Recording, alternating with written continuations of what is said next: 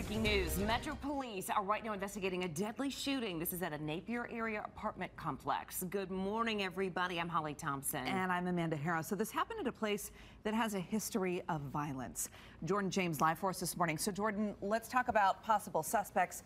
Anyone in custody right now?